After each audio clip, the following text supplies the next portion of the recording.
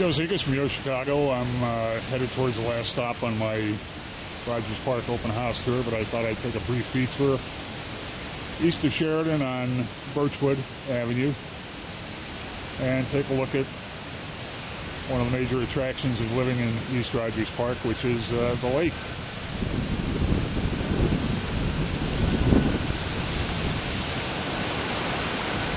Looking south towards Loyola Park at this point. Hope you can hear me over the crashing of the waves.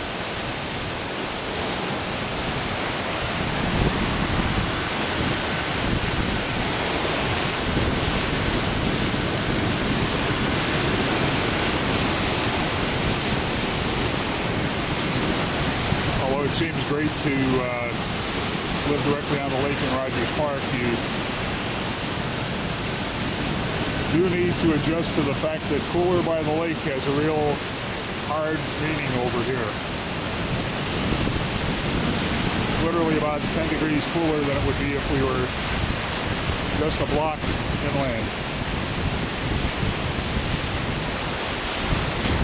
And that kind of breeze, not that I've spent a lot of time in East Rogers Park, but every time I've been here, right along the lake, the breeze is a real factor. We're now looking north towards Evanston and towards the buildings along East Lake Terrace.